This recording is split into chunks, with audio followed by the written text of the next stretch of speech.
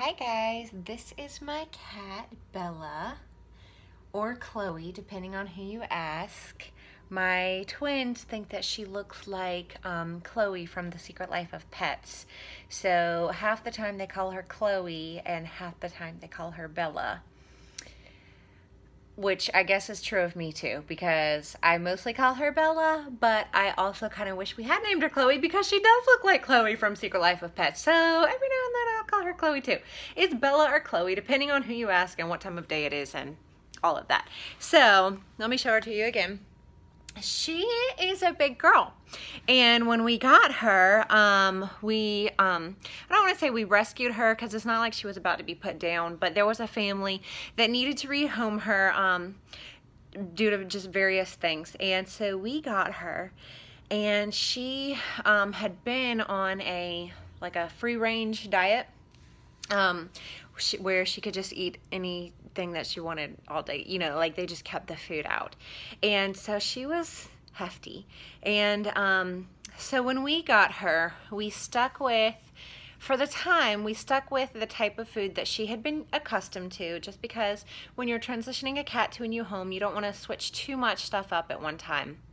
And you want things to be as familiar as they can as they adjust to their new surroundings, their new home, all of that. So we kept her on that food, but we started feeding her only twice a day at certain times, you know, in the morning and in the evening. And then after the first few days, we started cutting back on the amount that we were giving her. And so I don't want anybody to think that we are starving her or anything like that. She gets plenty to eat, and we have consulted a vet about it. So anyway, she was going from eating, I want to say it was like, well, of course, with her previous owner, she was eating, like, who knows how much she was eating. She was eating a lot. Sorry, I can't quite seem to decide what to do with my hair. But she was eating a lot. And so when we first got her, we started feeding her, I think she was eating like 1.5 cups a day. And then we slowly went down to, I think like 3/4 cup a day. She might be, I'm trying to remember how big the scoop is. I want to say it's 1/4 cup, and we feed it to her, 3 times a day now.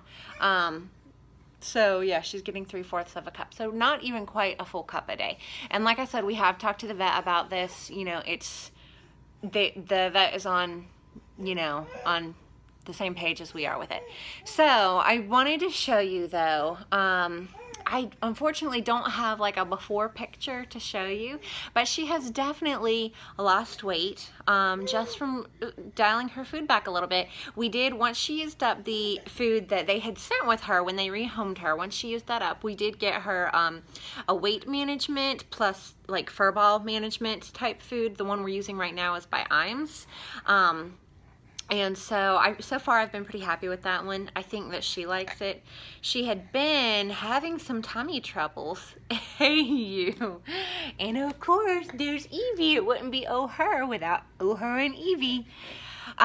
She'd been having some tummy troubles, and I feel like Iams has really helped with that. She seems to really like that. So after we got her used to her new feeding regimen, hey Bella. Chloe, whatever your name is. Hey, cat. Are we cool? We're cool. After we got used to the new feeding regimen, then we started putting her feeding dishes up on a counter where she would have to jump up to get to it. So kind of forcing her to exercise. And it's not a super high counter. It's not ridiculous. It's not anything unreasonable to expect her to do. But yeah, so we dialed back her feeding and then did what we could, you know, playing with her, things like that to get her to move more, to exercise more. And then that last step was to put her food up on a counter where she had to jump up to get it. And she has not had the first problem with it. She has been fine. She did go ahead and lose a few pounds. I think when we got her, she was at 18 pounds. And now I want to say she's at 14 now. So 4 pounds on a cat is like, it's a noticeable difference. I mean, 4 pounds on a cat is a very noticeable difference. And so it really, and it hasn't been very hard. It hasn't been, it's not it's not the same as with humans a lot of times.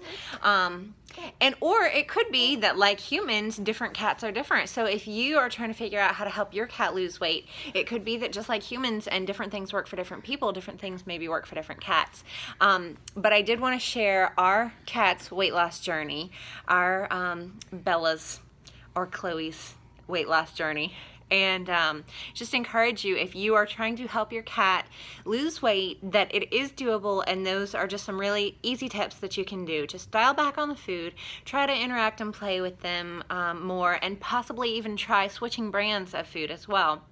Make sure, if it is an indoor cat, make sure that you're giving them an indoor food, and something maybe that helps with the weight loss. It doesn't necessarily have to be like a diet cat food, like a weight loss cat food, but indoor cat foods are definitely formulated differently than outdoor cat foods.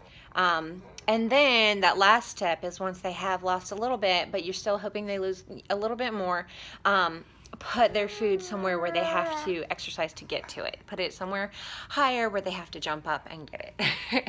And that's all for today, and that is the weight loss journey of our cat. I hope you enjoyed, and please like this video and subscribe to my channel. Bye guys. Bye guys. Bye. Bye guys.